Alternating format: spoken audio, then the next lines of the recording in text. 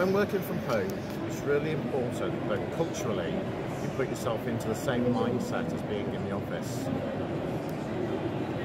It's really important you consider your environment and where you're storing things, and that you work hard to keep segmented your work life and your home life.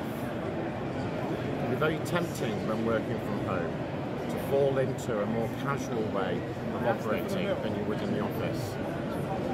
Now by that, I don't mean sitting around in your dressing gown whilst you're doing your meetings, off camera obviously.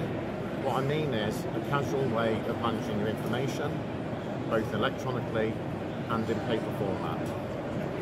So remember, you're working from home, you're not at home.